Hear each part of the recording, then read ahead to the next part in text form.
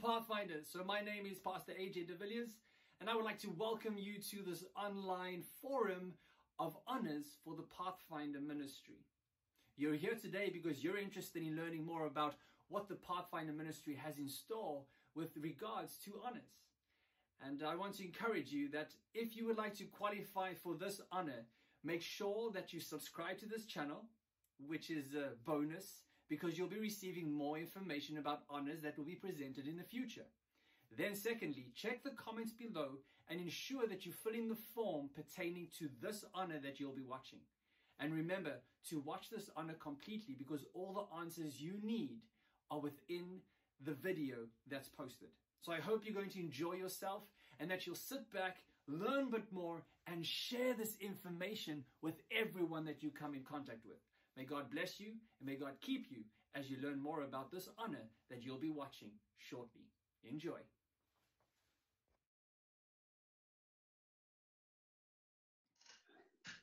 Right. Once again, welcome to everybody. Pastor Simon, I would like to thank you for taking your time out and everyone else for joining us. I think this is something that everyone will enjoy. And I believe that we're going to learn quite a number of things today. So maybe before we can start, let's close our eyes for a word of prayer. We can ask the Lord to be present amongst us. Let's close our eyes. Father God, thank you that you are Lord of our lives, and thank you that you've brought us together to learn more about decoding and cryptography. We pray, Lord, that you may guide us and teach us and help us to also live life to the fullest for you, Lord. Thank you for hearing our prayers, and thank you for blessing us abundantly with life today. And as we go through this day, some of us are ending our day, Lord. May you bless us as we head into this new week. Thank you for hearing our prayers. Thank you for always being amongst us. Even though we might not be together, we can still worship and we can still learn together, Lord. We commit our lives into your hands, and we pray this in your name alone. I'd like to pray this in your name. Amen. Amen. So, just an introduction. My name is Pastor AJ de Villiers. I'm the Western Region Youth Director of the Cape Conference. Pastor Bulelani Bumela is the Eastern Region Youth Director of the Cape Conference. And we are here together with Pastor Simon, who will present the cryptography honor for us. So thank you. Pastor Bombs, would you like to say something? Guys, we want to welcome you this morning. Of course, it's morning in South Africa, and thank you so much, Pastor Simon, for accepting you're most welcome. Most welcome. We wish we could have you right down here in South Africa. Like I said to you on my SMS, we get you to South Africa. I look forward to going there when things are better, no? Of course. In the same breath, we want to welcome those of us who are coming from the ends of our globe. It's so nice to have you in this session. May the good Lord bless you as you listen and as you learn. Thank you. Over to you, Pastor. All right. Okay. Let me just say a few things before we begin.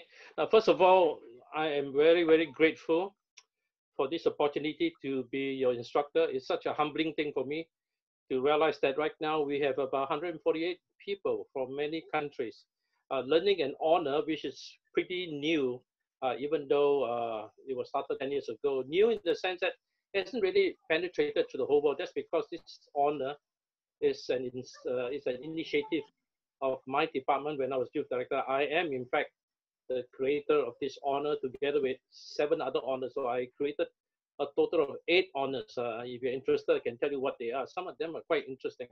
So cryptography has been very popular. In fact, I've taught it to the British Union Conference recently, and I taught it in Finland when I was at the Campuri in Finland many years ago. All right, so without further ado, let me go straight into the presentation because I need all the time. Now, can all of you see the slide? Yes or no? Yes. Can you see the slide?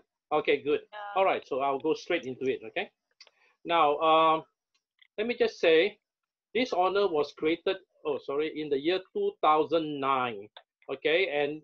And you can actually see here a message written in the code, in the cipher known as the Big Pen code, all right? Which I hope you will take time later on to decipher it, and you should tell me what it says, okay? All right, so remember this honor will be yours. I mean, you will have to buy it from your conference, whatever. Oh yeah, I forgot to show you something. If you can see me, all right. All these are actually made over here, as I said. So you probably won't be able to get it elsewhere unless your conference made it.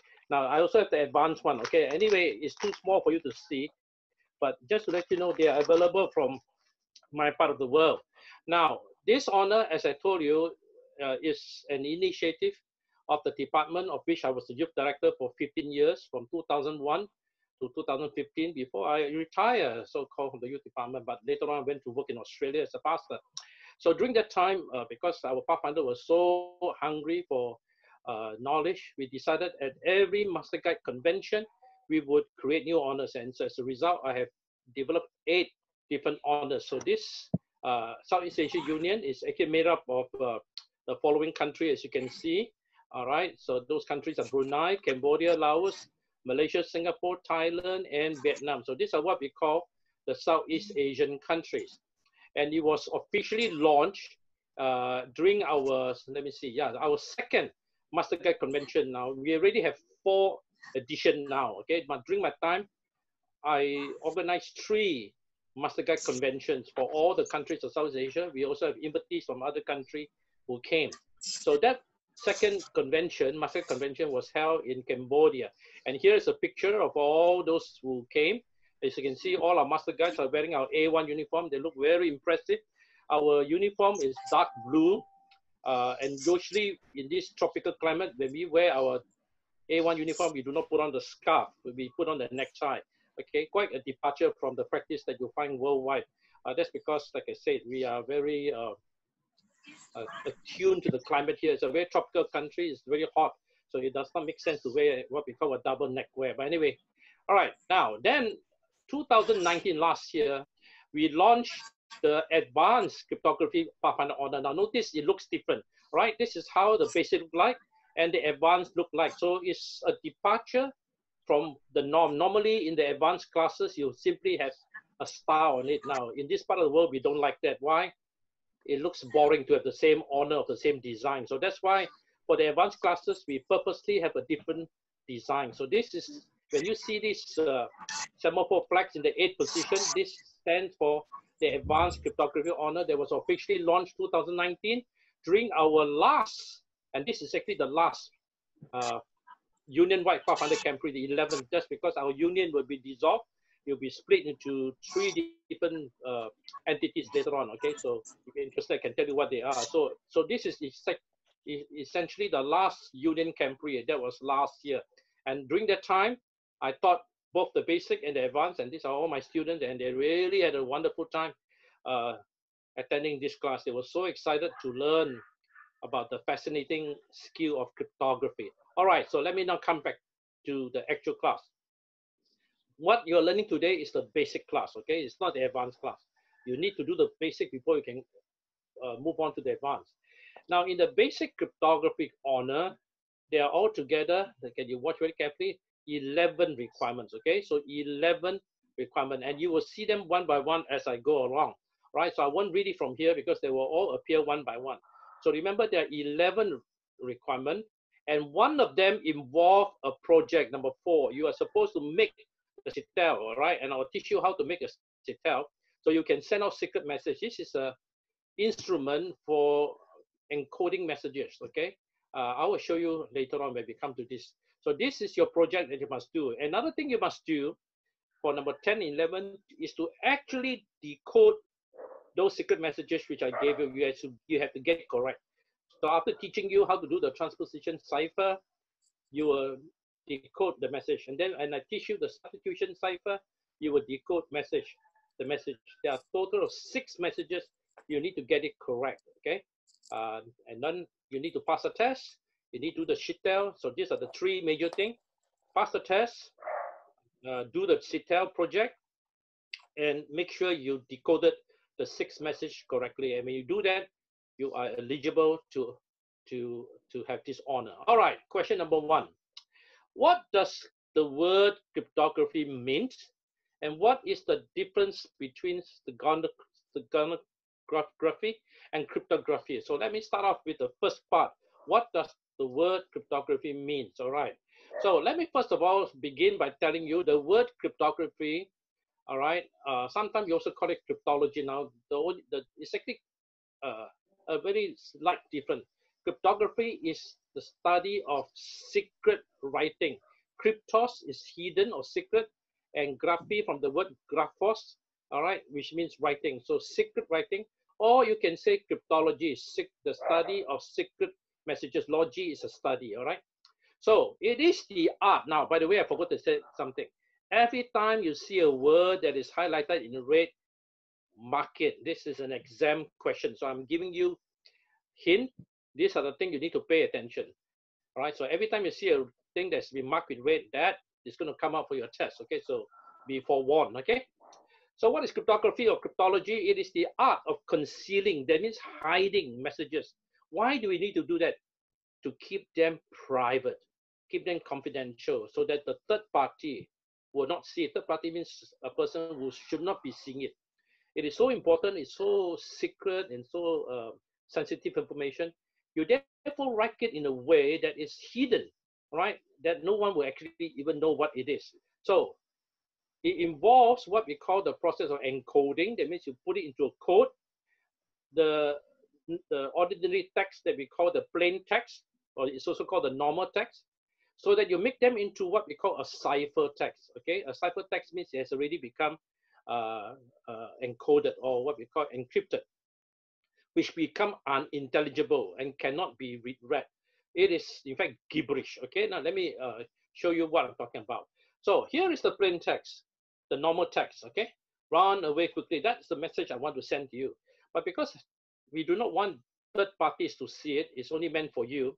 So therefore, I use what we call the process of encrypting and encoding using a variety of tools. Now, by the way, I know probably about 30 or 40 different encoding skills. That's because it has been my hobby for, well, over 40 years now. You know, this is my hobby. So I know many of these methods of encoding. Most of it I can do off my head without referring to books. So here is a message, run away quickly. When you encrypt it or you use a code to conceal it, then it becomes something like this. Can you see? This is actually the same message, run away quickly, but look at what it has become. This is what we call the cipher text or the coded text. And it is totally what I call unintelligible. No one will know what on earth this thing is unless, as you will find out later on, you have what we call the key. You need to have the key to open up this message, the process of decoding. So you must have the key. So that's very important, all right?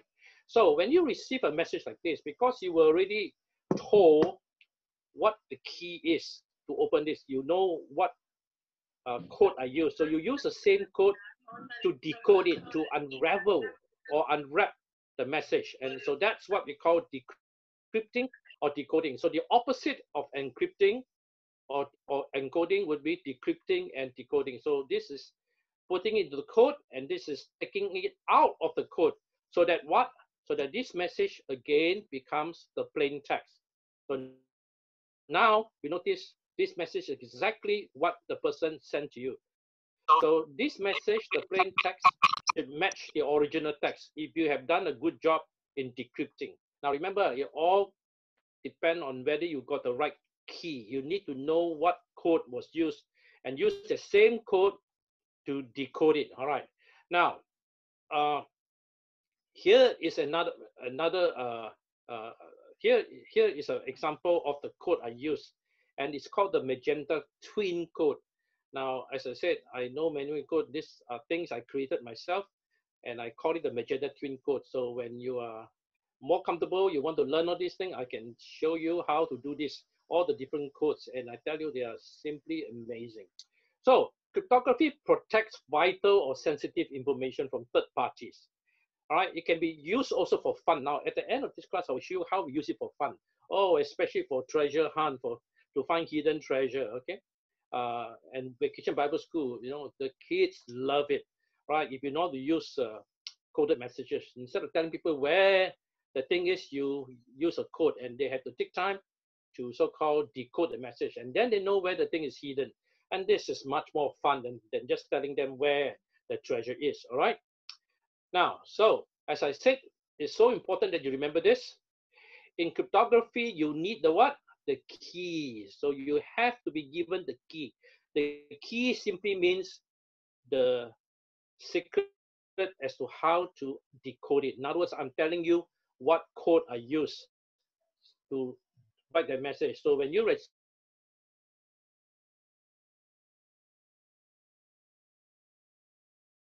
message, you need the key. The key refers to the original code that was used. So this is another thing you need to remember. So in cryptography, what do you need? You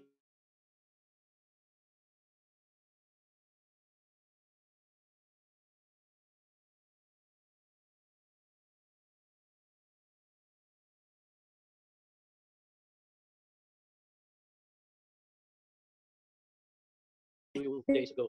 Now, this is the original message, run away quickly, but notice when I use the black twin code, it becomes like this. When I use the magenta twin code, it becomes like this, all right? Navy blue code, it becomes like this. And as I told you, all of this I can do off my head. I don't need to refer to any books, all right? That's because, as I said, I have mastered all these things.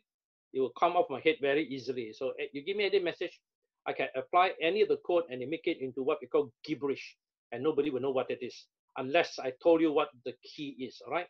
Right, so these are all example of the different application of the codes that I have created. And of course, you can come up with your own, or you can learn more codes. I'll be teaching at least half a dozen codes today.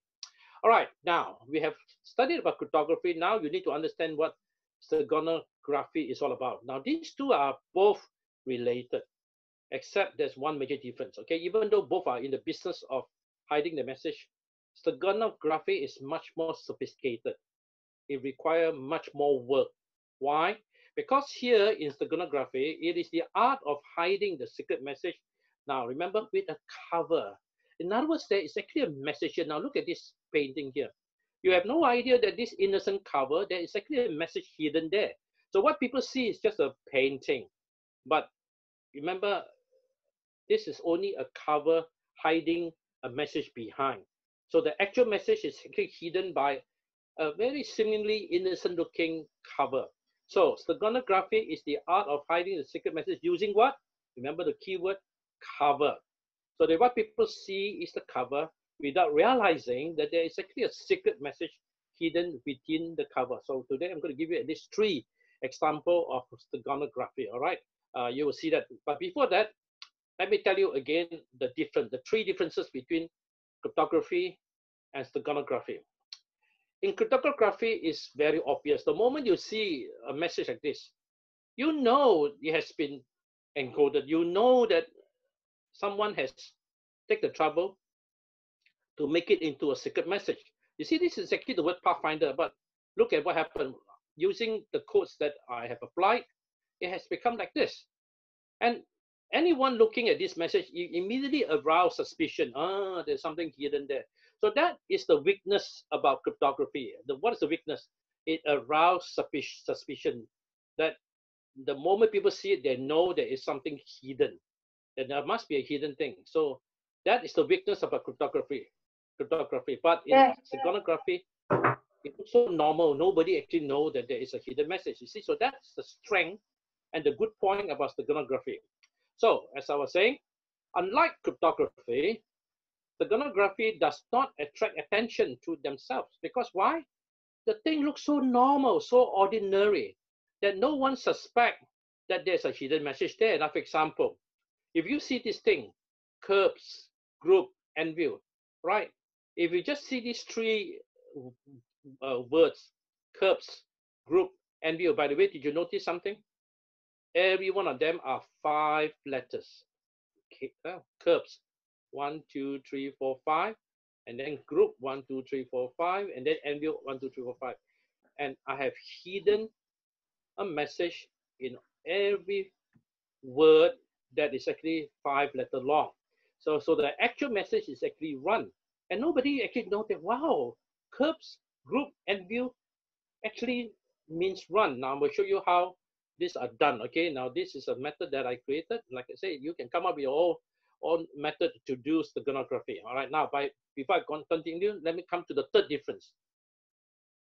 Cryptography basically protects the content of the message. All right, in other words, the message is protected Nobody knows what's inside. But it does not protect you because you will be exposed. Immediately people know you are up to something. See, so steganography has the advantage of not only protecting the contents of the message, but it protects the communication parties. With you and me, if I send a message to you and you send it to me, we don't want to arouse suspicion. We don't it to be detected. So no wonder we use steganography, writing in such a way that it looks so normal, so ordinary, that it does not arouse suspicion. It does not say, hey, something fishy is going on. See, that is the beauty behind steganography. Now, the problem about steganography, it requires a lot of thinking, a lot of work. You need to put in much more effort. Okay, so today I will show you a few examples. Now, lastly, if I were to illustrate steganography and cryptography, I will put it this way. Cryptography is just like putting your money into a safe box. Everybody knows there's money in the safe box. So, you know, so that is the problem about cryptography. It immediately arouses or create attention to itself. All right. So you don't put money in the safe box, people know. But when you hide it in somewhere in the bed or in some corner of your house, now that would be what we call steganography, because nobody knows that behind that bed or behind that tile on the floor, there is a message hidden. So it will not attract attention. You see what I'm saying?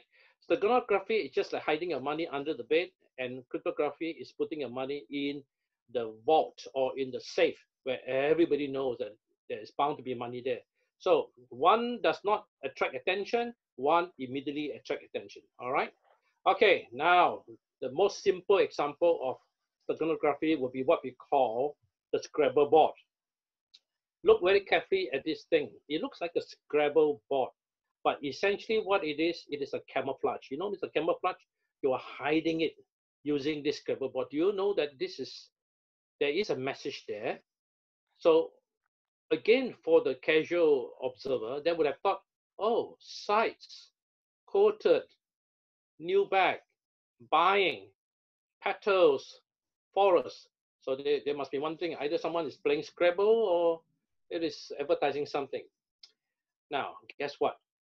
Within this so-called Scrabble board, there is a hidden message. And this is where you need to apply what I call the grill. Right, now this is the grill. The moment you see, you do not know which letter is the one that consists, that composes a message. But when you apply the grill on it, now this is the grill with the cut-off holes. You see, if I give you this grill, and then you apply this thing over this thing, guess what happens? Immediately the message appears. See? T. Remember early on, T is here? All right, what's this? All right, A. So now you see the message is this, TANGIERS. Let's just say I'm telling you, hey, this is where we're going to meet next month. Where's the meeting place? We do not want anybody to know. So I send you this Scrabble board. Now, again, nobody will actually know that it's to be the meeting place, the venue is Tangiers. But because you were given this so-called grill and you apply this grill or you put the grill over that Scrabble board, immediately the message comes out. And you now know that the place you're supposed to meet is Tangiers. By the way, Tangiers is a city in Morocco, and it was such a famous city during World War II. Because to tell you the truth, Tangiers is what we call the spy capital of the world. All the spies of the world actually are found in Tangiers during World War II for some reason. So that's why Tangiers to this day is still known as the spy capital of the world, Morocco, which is in northern Africa. All right, I've been there. All right, so look again. Without the grill placed on it, you will not, no one would know that there's actually a secret message. And this is an excellent example of steganography. It looks so normal, looks so innocent, looks so ordinary. It does not attract attention. But guess what? The moment you apply the grill, then you see there was actually a hidden message. All right, you see, this was a hidden message. But if you don't have the grill, you wouldn't know that. You see, you wouldn't know that at all. So that is the beauty about steganography. All right, so this is example number 1. Now, example number 2. I can send you, I can write a paragraph It looks like a children's story. But guess what? What happened? Within this so-called children's story is a coded message. Now let's look at the message, the children's story that I wrote. By the way, this is my own creation. Okay, so let's look at it. As a champ, Tom understands oaths, promises. They imply balancing on the 8 curves, bearing the image of the girl. Now, of course, it's all nonsense, okay? This gutsy boy has had a crush for so long, yet no entry was permitted to her home because he has to bear the anvil of the oaths of a dwarf, so this guy's a dwarf. Now, it looks like a children's story, okay? In fact, it's a rather bizarre, very weird story. But guess what happened? You will receive the message, was already given the key. You were already given the secret how to decode it by looking at all the words which are 5-letter long. So look very carefully. What are those words which are 5-letter long?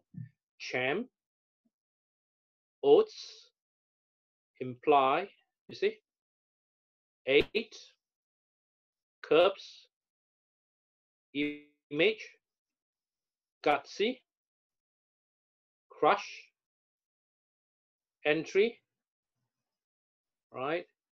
And then anvil, oaths, and the last one, dwarf. So the first thing you do the moment you receive this message, knowing that I'm using what we call the 5-letter word code, right? So you need to delete all those other things which are not 5 letters long. So now again, you see, these are the letters: champ, oaths, imply, 8, curbs, image, gutsy, crush, entry, anvil, oaths, dwarf. So once you find out what those things are, you can delete all the rest, right? So you don't need all the rest, okay? All these things are nonsensical. They are simply a camouflage. Remember, you understand what I'm saying? So these were just ways to conceal the message. So this is the actual message. But again, you see, this is a 2-level steganography. So you must now know that each of them, right, has got an alphabet, and you need what I call the code book now. So here is the code book that I send you. So when you see the word champ, all right, you look for champ. Oh, so actually champ is actually the letter C. Oaths is actually letter O. Imply is actually letter M. 8 is actually E. Curbs is actually R. You understand? So it's not always the first letter. Image is I. Crush is actually H. Entry is actually T. Anvil is actually N. Oaths, as you already know, is O. And dwarf is actually W. Now, remember, you were given this code book. So when you receive any of this thing, you see, okay, imply the code, the word, the alphabet should be M. Lanky is actually L. Obeys is actually S. You see, so this is part of your what I call key. So now that you have done that, guess what happened? You now can erase all those things which are not part of the thing. Remember, now I'm going to erase all these things. So now this is what is left. You see what I'm saying? Because you don't need the rest. You only need the one that is highlighted in red based on the code book that I gave you, right? So now, so this is what is left. So what is the message? Can you see it? C-O-M-E. So that's come. R-I-G-H-T. Right.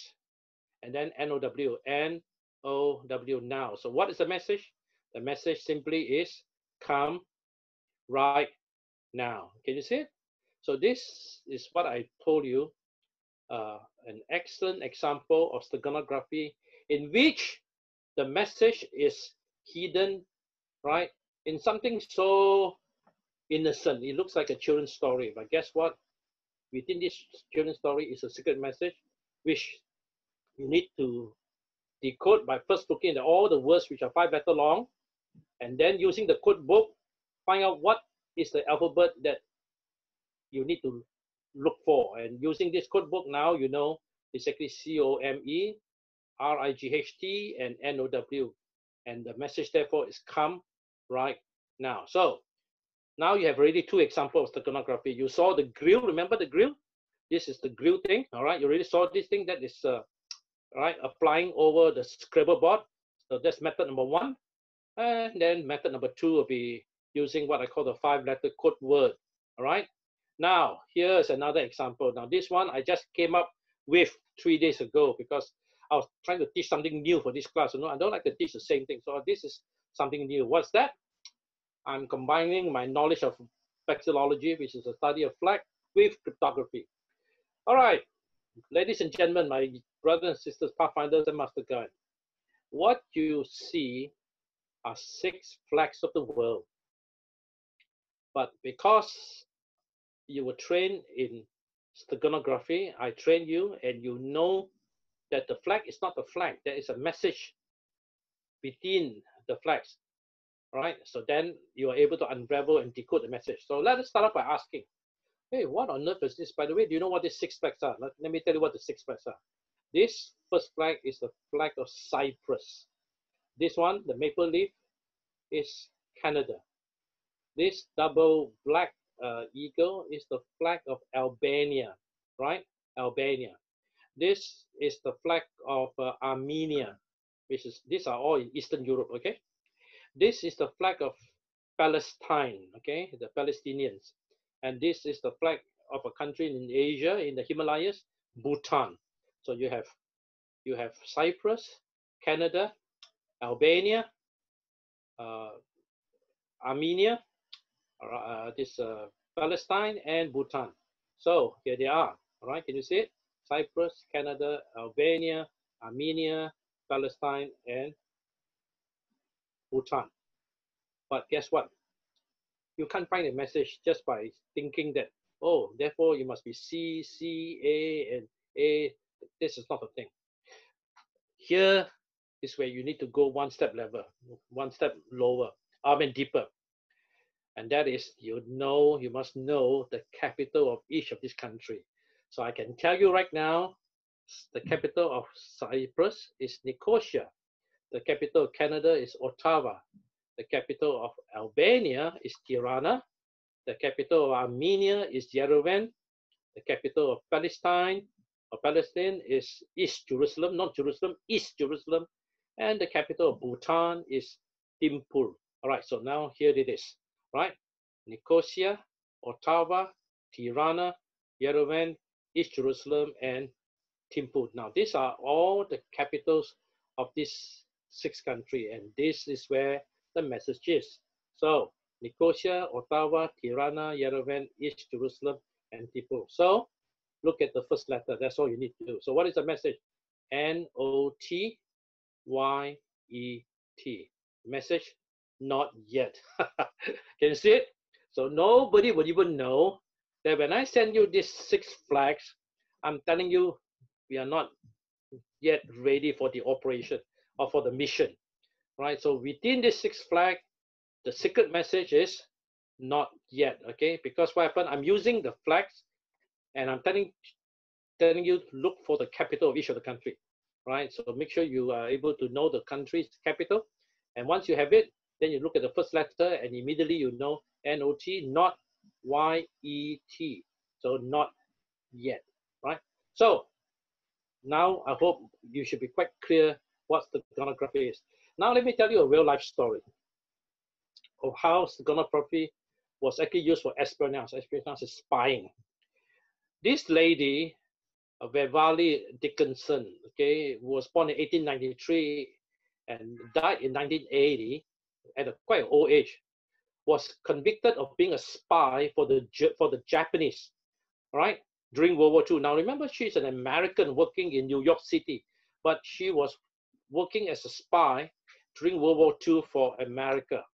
And she is known as the doll lady or the doll woman. Why? Because she was selling dolls. She was doing a business involving the buying and selling of dolls, okay, in New York City, right? And guess what happened? This was actually a cover from that doll shop of hers.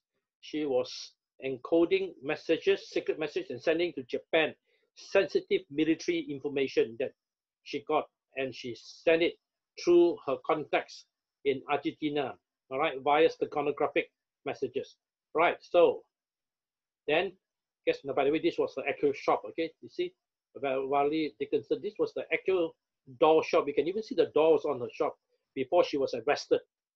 But one day, guess what happened? She was arrested. Because what happened? One of her contacts in Buenos Aires, the capital of Argentina, have moved away, and she didn't know that, and her message was therefore returned to her, and that was intercepted, and then people saw it, and they knew that something is fishy. And by the way, the Americans were wondering how come the Japanese seem to have knowledge ahead of them, that they knew exactly the military operation, that what they were doing, that the Japanese seemed to already know. So they knew that there must be a spy somewhere. And so they were looking all over the place. And then when they discovered this message, and using very top-notch cryptanalysts who are real expert in decoding messages, they discovered within this so-called very ordinary message, actually there is a message. And that message is this: I just secured information on an aircraft carrier warship. It has been damaged. That is torpedoed. That means it's been bombed, torpedoed in the middle, but it is now repaired. Okay, and then they could not get a mate for this. That means a captain for it. For the so-called plain ordinary warship, is being converted into a second aircraft carrier.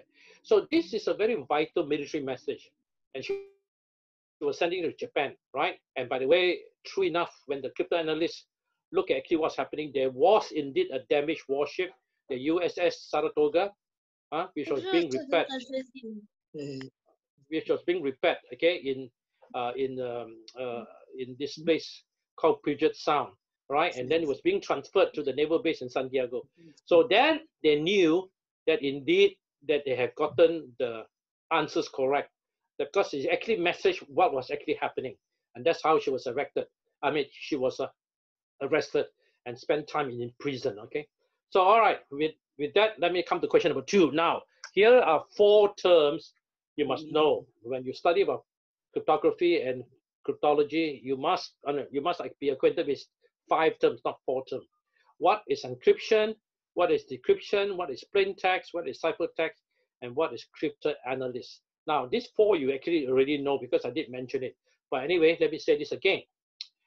Encryption, also called encoding, is the process of converting information known as the plain text.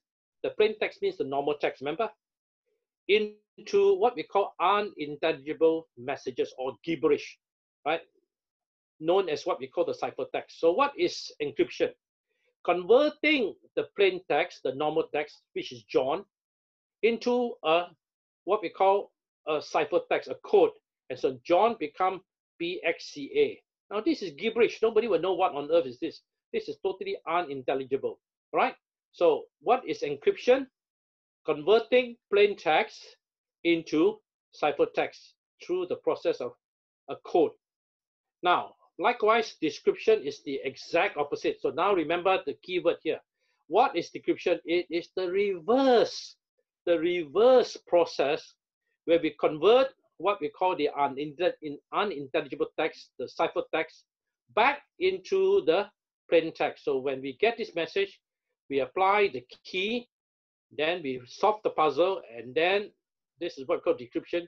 We found the answer, that the answer was actually John. So now it can be read. So decryption is what? Reversing the process of encryption. Put it simply, decryption is reversing encryption, okay? Or making the message come out, the secret message, to make it appear into the normal text. Right, so that is what I want to say concerning this thing. Now, what is happening to the screen? All right, so what is cryptanalysis? Did somebody draw on my screen? I see some funny things there on the screen. Huh? Okay, hold on. All right, now let's come to the next thing.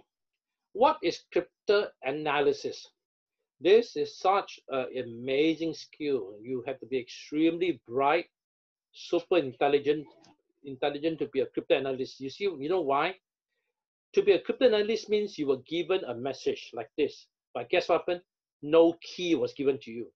Without any key at all, you have to break the message. And in other words, you have to search like crazy to find the correct key to so-called reverse it so that it can become the plain text.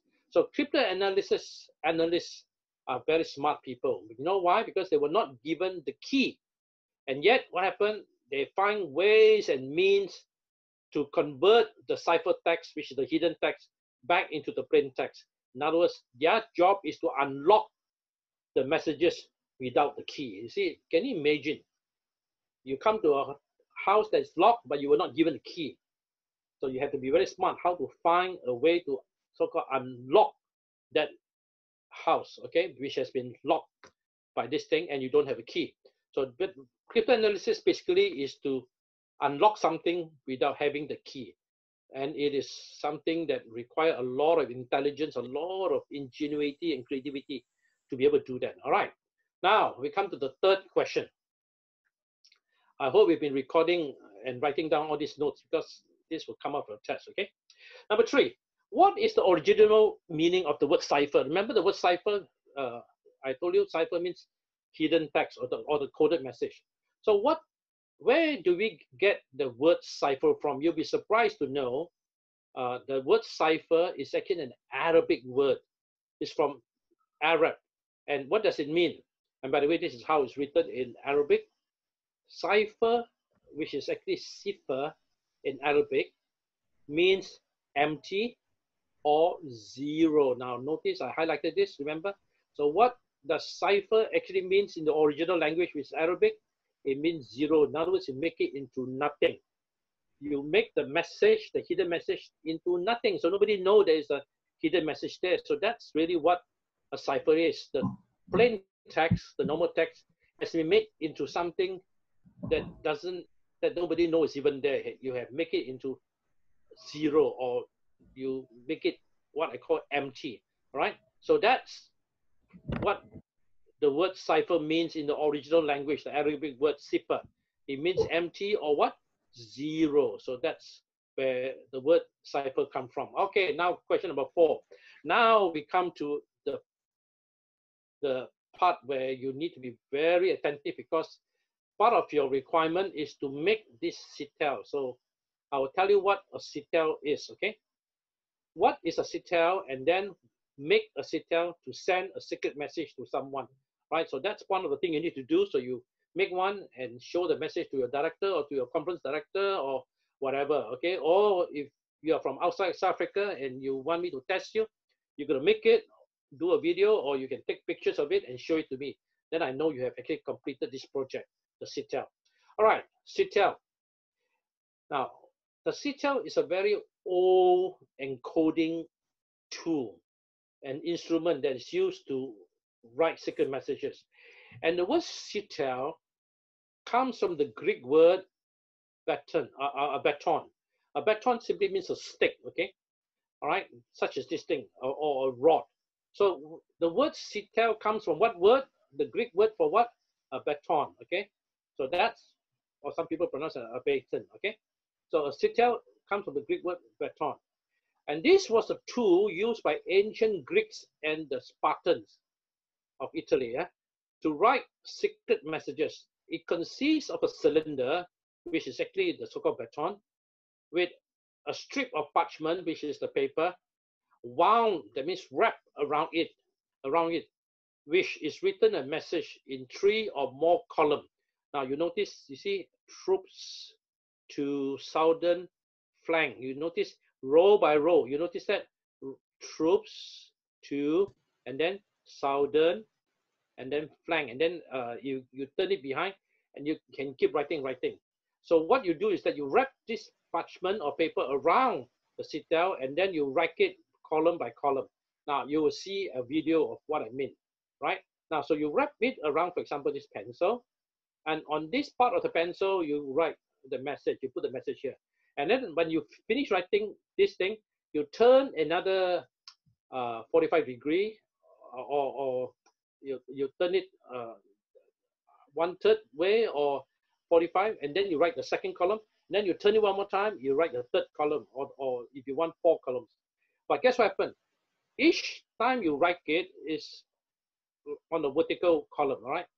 But the moment you unwrap this piece of paper that was, you see, you wrap it around, you can see what I'm doing? You wrap this around here and then you write the message. But the moment you unwrap it, what will happen is that the whole thing becomes jumbled up. Totally gibberish. Nobody will know what that thing is all about, right? And the only way to understand that message is to put this parchment on that cylinder or on the stick and slowly wrap it around to see if you can find the message. Okay, now you'll see what I'm talking about. All right, so instead of actually going on, let me now actually show you the video how this thing comes about. Okay, so now let's watch the video and I hope you can see how I made a CTEL, and this is your project. Okay, here goes.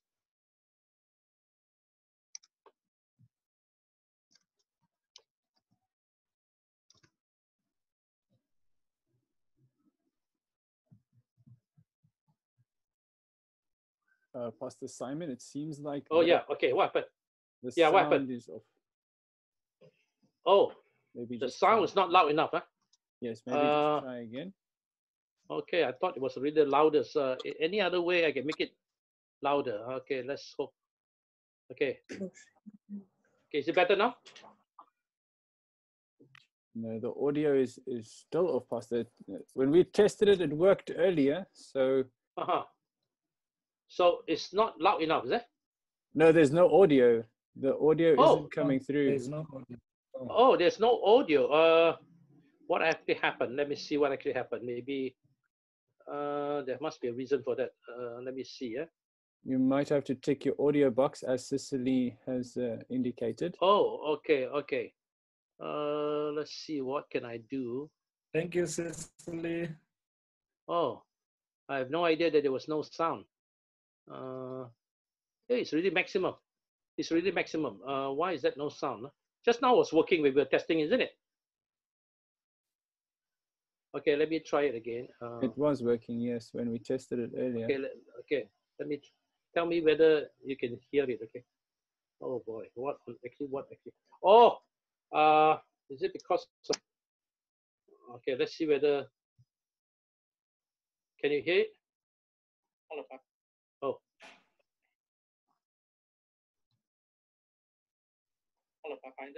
Okay, yes. Is it better now? Yes. Yeah. A CTEL is a tool that we can you hear? And it was created by the ancient Roman soldiers, right? And it was also used by the Spartan soldiers, and this is talking about thousands of years ago. Now the CTEL is simply a cylinder like this. Let me know. Can you hear? Yes, it's working, Pastor. Okay, it's working now. Yes.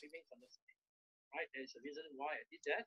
Now, then the other thing you will need is a long strip of paper. So here it is, a long strip of paper, which I actually cut from an A4 size paper, divided into half, right? And then cut it and then divide it into half again. So you have 4 long strip of paper, tape it side by side, and then you have a long strip of paper.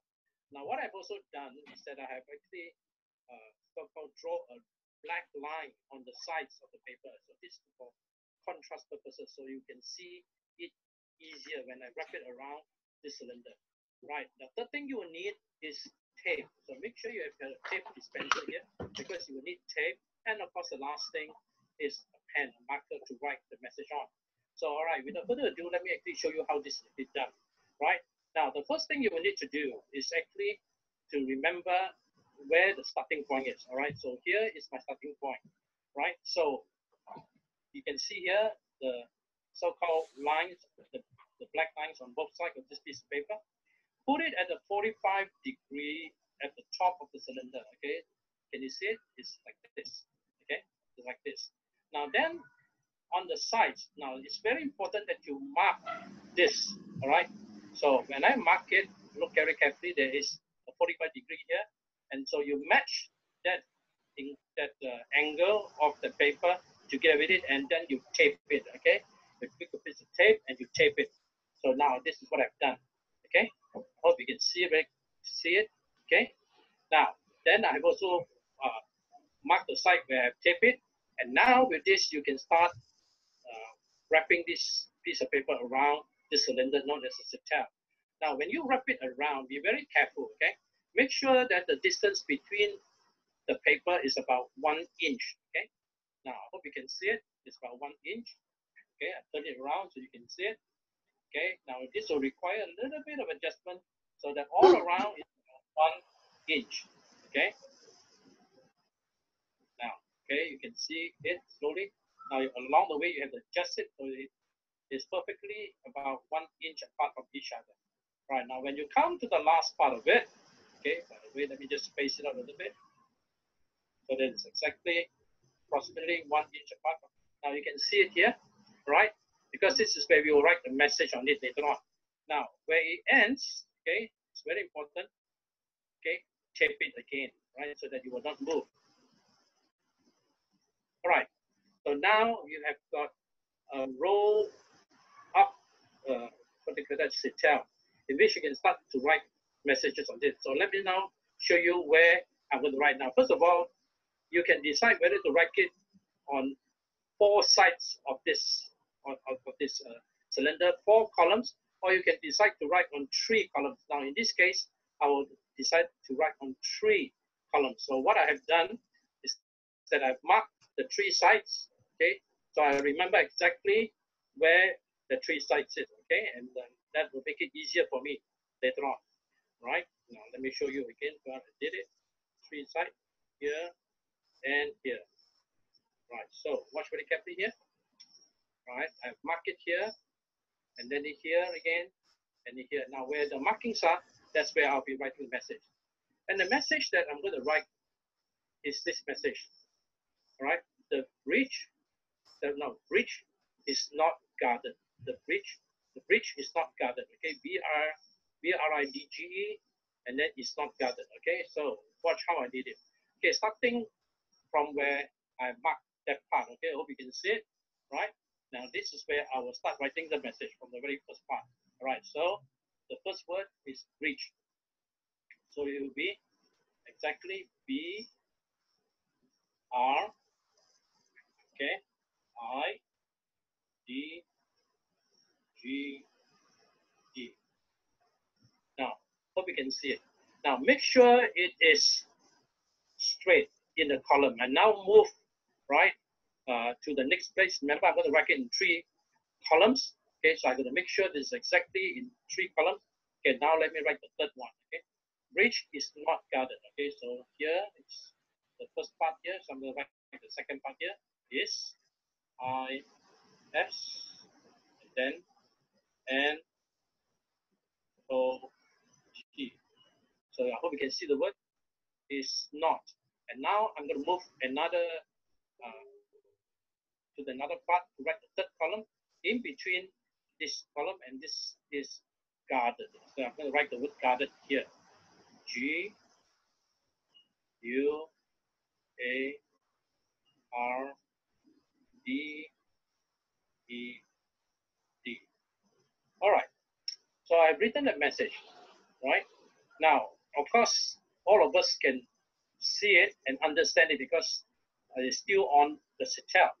Now, watch what happened. Okay, now let me show you the message again. Bridge, right? Okay, and then you can see the word is not, and then guarded, G-U-A-R-D-E-D.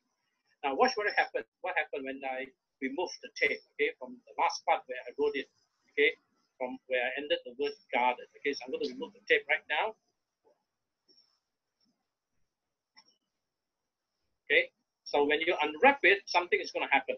The whole message becomes scrambled, and that is the whole purpose of the cetel, to make the message scrambled. Now, watch very carefully, right? So now I have unwrapped this whole piece of paper, and so what you have right now, as you can see here, is a totally what I call unintelligible message. Nobody would know what it means because the message is entirely scrambled. Can you see it? It's totally scrambled. So anyone getting this piece of paper will have no idea what that secret message is, right? You see how smart it is?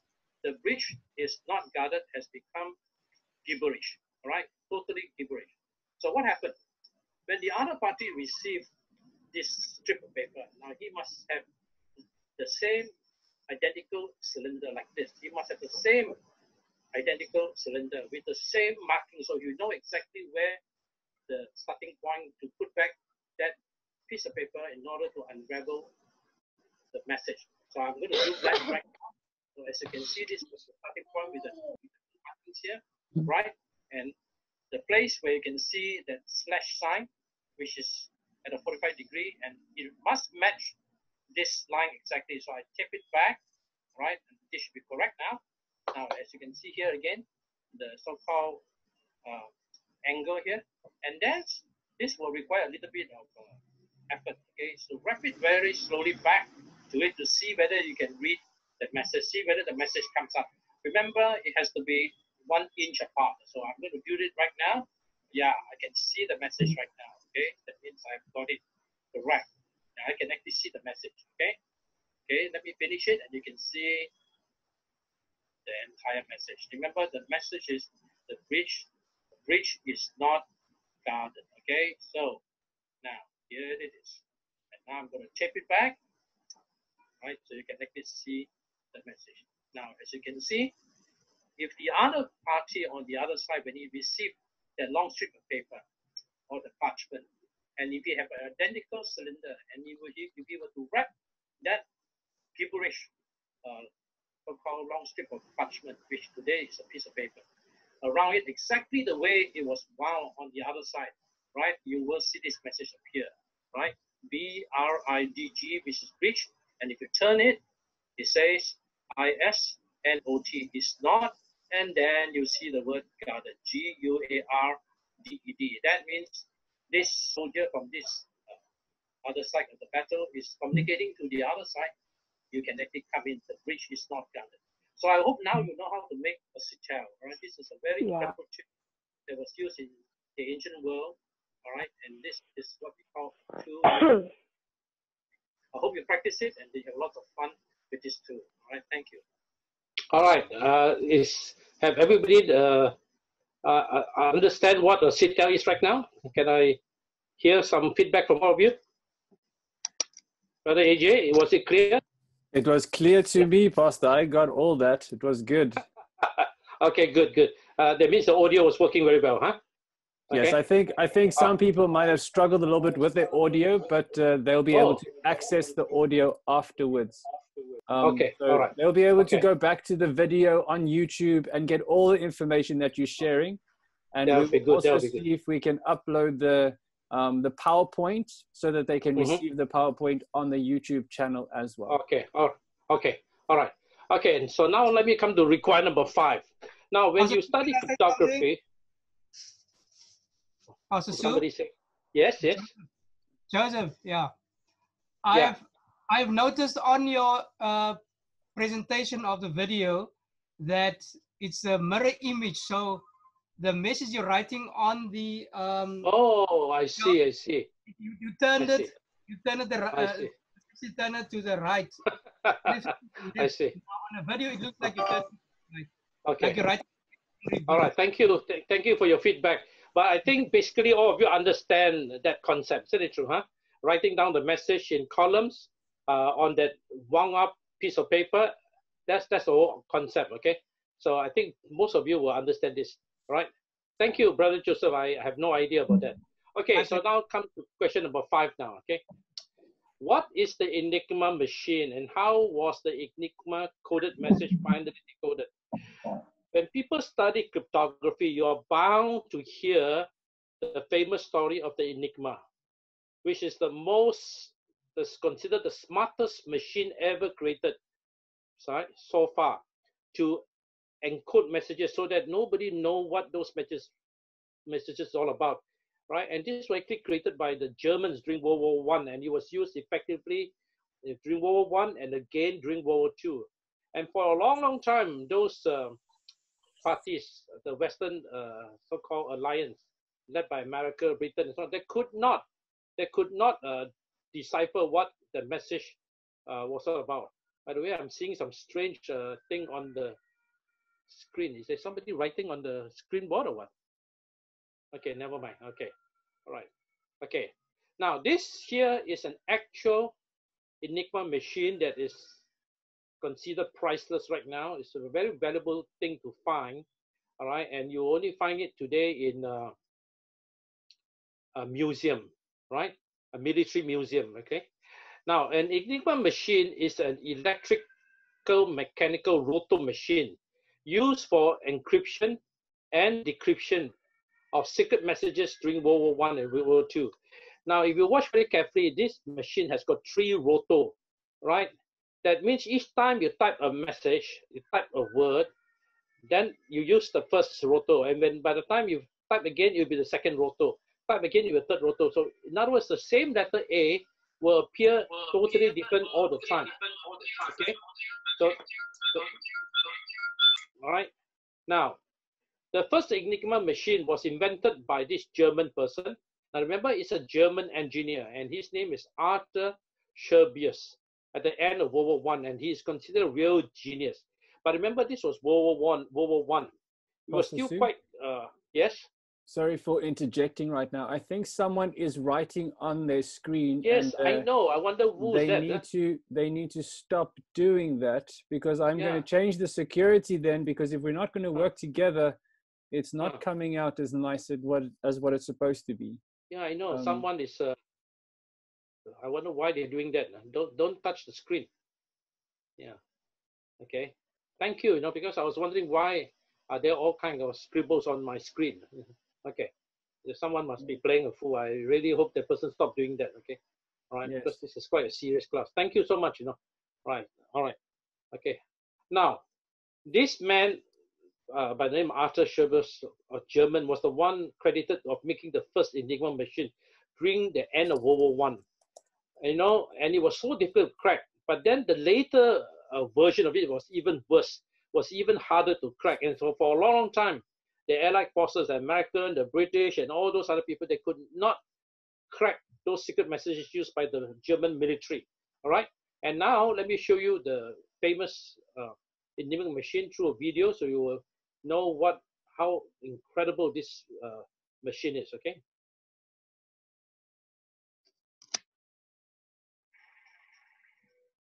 Can you hear everyone? Yes. Yes, it's coming through. Adopted a standard machine for encoding their messages. The cipher machine.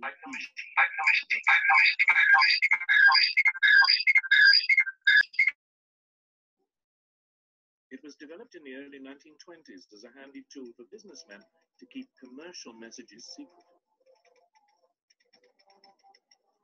It was powered by a battery, and its encoded messages were transmitted in Morse code to be decoded on a second Enigma machine at the receiving end. The critical element of the machine was 3 rotors, which could be set to scramble the message in a way which could only be unscrambled by another machine with the same settings. The rotors could be reversed.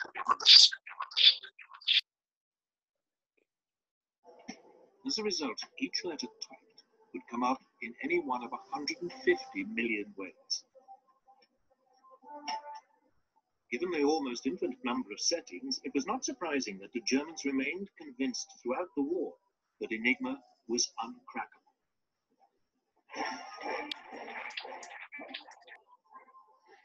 It was the Poles who took the first steps in solving this baffling puzzle.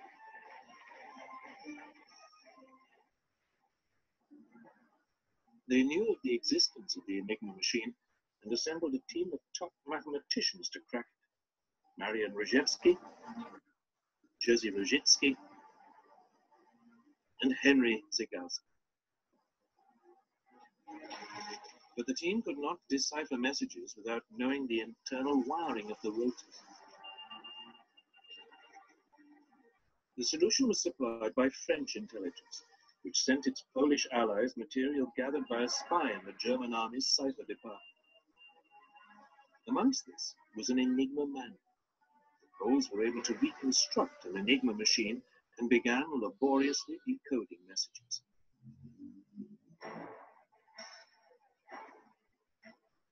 By July 1939, Hitler was sounding increasingly threatening towards Poland.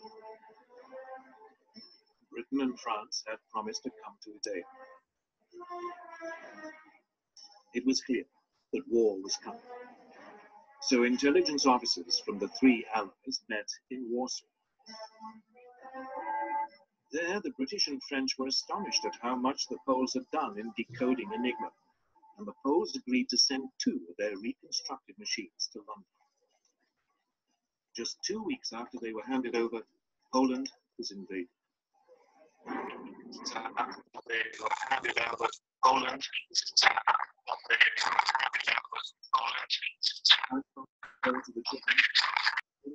Cryptographers had destroyed all evidence of their work on Enigma. Some were captured and tortured, but none revealed what they'd been up to.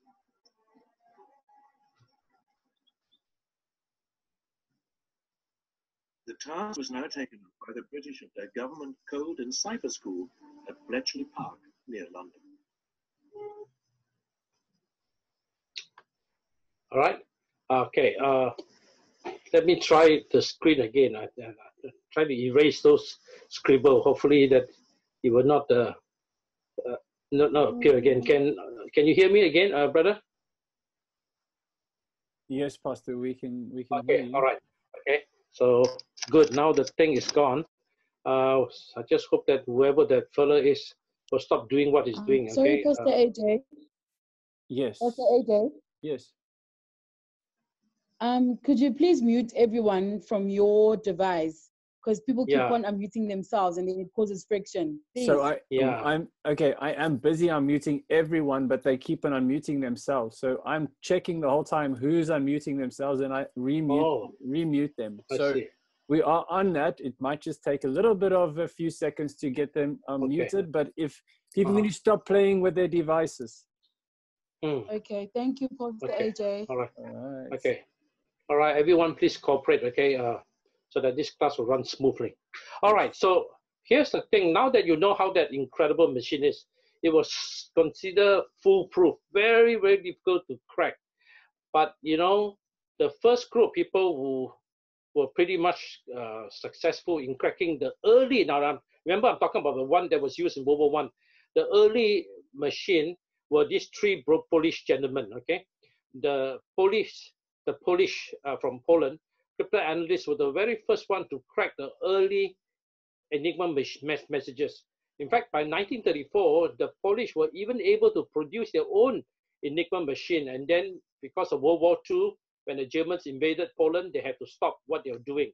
But fortunately, before that, they were able to pass what they have learned to the British. And so as a result of that, later on, and also because the code book used by the Germans were found in some of the ship captured by the Allied forces. You see, the submarine, the ship, they found not only the code book, they also found the Enigma machine, and starting from 1941. And as a result, this helped the British people, the team of cryptanalysts, right, through the leadership of Alan Turing. Now, by the way, this is one person you must remember. Alan Turing. He is such a famous man because when you think of Enigma, you think of him. He is the one credited, the one considered the champion who was able to finally crack the uncrackable Enigma machine based on the items that was captured and also the work by the Polish cryptanalysts and the code book and the machine. And even that, it was still a lot of work. Alan Turing and his top-notch code breakers, they were so smart, worked for many, many, many hours, day and night. And then finally, they were able to crack this machine. So all thanks to this incredible man. Remember his name? Alan what? Turing. Remember this word, right? Now, they have to come up with a machine, and this is known as the Turing machine. And let me tell you something about the Turing machine. This is the actually grandfather of all modern computers. So let me tell you that the Turing machine is actually the predecessor of today's computer, even though you might not even realize that this is actually a computer. The machine that was specially invented to help crack the Enigma code became the idea behind how to create the modern computer. Now, by the way, this is how the so-called machine was used those days. How huge the computer was, right? Compared to the small computer that you have in your laptop. So we have come a long way. We have come a long way. All right, number 6. Now here again is another historical thing that you need to be aware of, because whenever people talk about cryptography, you're bound to hear about this famous thing called the code talkers. Code talkers. In other words, these people were speaking in codes. They were not writing in codes. They were speaking in codes, right? And when was code talking first used? So then let me tell you the story behind the famous code talkers. Now, first thing first, code talkers refer to a group of people who live in America, and this is what we call the Native American. Sometimes we call it the Native Indians, okay? The original people of America, we call them the Native Americans, or sometimes people like to call them the Indians. These were drafted into the army. You know why? Because their language was so rare that it could actually be used as a code, because nobody know what they were talking about. So the army was very smart. They actually used a real language used by this tribe, all right? There were many tribes in America, the Native American, and used their language to send secret messages over the radio, right? Remember, using the native tongue. And guess what? Now, by the way, this picture is that of the Navajo code talkers during World War II in Saipan. And the Japanese were trying to crack the message, and they could not understand what on earth was being said, because the language was so foreign. The language was so alien. Nobody had ever heard such strange words coming out before. Remember, this is actually a very rare language, very rare, used by the Native American. Their service was very valuable, all right? Now, by the way, these are actual pictures of code talkers, because it increased the security of communication between US soldiers during World War II. And the Japanese forces, their department, their so-called intelligence, were not able to crack the code used by these code talkers, because, as I said, the language of the Native Indians was so rare, very, very rare, all right? Now, the first group of code talkers were actually the Choctaw Indians, all right? And this is the picture of the first group during World War I. So this is the original code talkers from the Choctaw tribe. And they were the first group to be trained during World War I to send coded messages using their language, all right? Now, in fact, one very famous major and army officer during World War II in the Battle of Iwo Jima, in Japan, mentioned that, look, by the way, he was a signal officer in charge of communication. He said that during the war, were it not for the Navajo, he's talking about the code talkers, those Native American, the Marine, the Army would never have taken or captured Iwo Jima. It's all because of these incredible Native Indians, because of their message that helped to make the message secret. The Japanese have no idea what the Americans were doing. So notice what he said again. Were it not for the Navajo, which is the American Indians, okay, those code talkers, the Army, the Marine would never have taken or captured Iwo Jima. So that just shows to you how important this coded message were. In fact, there is a Hollywood movie, I don't know, some of you may have seen it, called The Wind Talker, which actually talks about the actual story of the so-called code talker. Because the way they talk sounds like wind blowing, that's why it's called Wind Talker, all right? Question 7, okay. Why was the Navajo language particularly useful as a code? Why did they settle on the Navajo language, right? At first it was Choctaw, but finally the American Army settled on using Navajo language. Why? During World War II. Now, let me give you the reason. First of all, very few people outside of the Navajo tribe, outside this community, had ever learned to speak the language. It was spoken only among the Navajo Indian in their reservation, in the place where they stayed. So at the outbreak of World War II, less than 30 non-Navajo people, and all of them are not Japanese, okay, who understand the language. In other words, there were only 30 people outside of the community who could actually understand them, and they were all living in America, and none of them were Japanese, okay? So that's why the American Army chose their language. right? Another thing, the Navajo language was an unwritten language. Now, please remember this word. What is so special about the Navajo language is an unwritten language. There are no dictionary, no publication, no books in the Navajo language, right? So you cannot find anything to learn that language because there was no publication on that language. It was a spoken language. It's not a written language. And number three, the language was so complex. The grammar was extremely complex. The syntax and the tonal quality, making it a very unintelligible language to anyone. Making it an unintelligible language to anyone who's not part of the community, all right? Okay, so this make it very, very difficult to crack the message. All right, now we come to question 8 and then 9, and then after that we'll come to the actual codes itself. Number 8, what is the Rosetta Stone? And why is the discovery of this stone so important, right? Now, again, this has something to do with coding and decoding again. Now, the Rosetta Stone, today you will actually see it exhibited in the British Museum, and I've actually been there. I saw it, and I tell you, this is probably the most important historical artifact in the British Museum. This was an ancient stele, an Egyptian stele, which is actually a stone, containing messages written in 3 different languages, okay? And it was actually a decree, an order issued by Ptolemy V, which is an Egyptian pharaoh, right? And it was issued in the city of Memphis, right? It was issued in the city of Memphis, right? Now, the stone, let me tell you something, helped to decode the ancient Egyptian hieroglyphs, which was totally unreadable and unintelligible for centuries. Now, let me tell you about the Egyptian hieroglyphs, okay? Let me show you the picture, all right? Now, this is how the hieroglyph looks like. If you go to Egypt, you'll see all these strange things. And nobody could understand what this thing was. It was considered a dead language. You understand what I'm saying? All right? You see, this is how the ancient hieroglyph looks like. But because of the discovery of this stone, okay, which was actually accidentally discovered by the French soldiers in 1799 at a place called Rosetta. That's why this stone is called the Rosetta. Then to their amazement, guess what happened?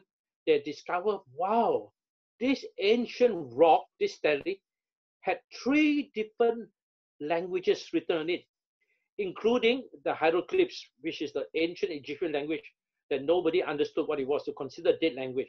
And then the other language was Demotic, and then the third language was Greek. Now, Greek, people still understand. So as a result of this stone, now watch very carefully, as I told you, there were 3 languages on it, all right? The first one is actually the hieroglyphs. Now, the top one is hieroglyphs, all those cartoon characters, remember those strange little creatures and the cartoonic depiction. And the second one was also a dead language used by the Egyptian. It's called the Demotic language, it's an Egyptian. Now, the third one people understood because this was Greek, right? Ancient Greek. And because of this stone, now we actually have a tool using what we know, which is Greek, to understand what we don't know, which is Demotic language, and most of all, hieroglyphs. And it all started with this man, okay, Thomas Young, English physicist. He was the first one to show that the hieroglyphs written here were actually talking about a royal name who was actually Ptolemy. Now, somehow, this incredible smart fella could figure out from here that this is actually talking about the name of a king, and he was Ptolemy. And that was the starting point of the discovery of how to understand hieroglyphs. Now, then, it was left to this very smart scholar, Francois Champollion, who was actually a French scholar. Now, when he heard what Thomas Young did, guess what happened? He spent a lot of time using the Greek on the Rosetta Stone to try to understand what was written on the what was written by the Egyptian using hieroglyphs and also the Demotic language. And it was because of his incredible scholarship. Today, the ancient hieroglyphs, which was for so long a dead language, is now what we call a language we can understand, right? So today we actually can read hieroglyphs. If you are what we call an Egyptologist, okay, you will now begin to know that sometimes it talks about sound and sometimes it actually conveys a message.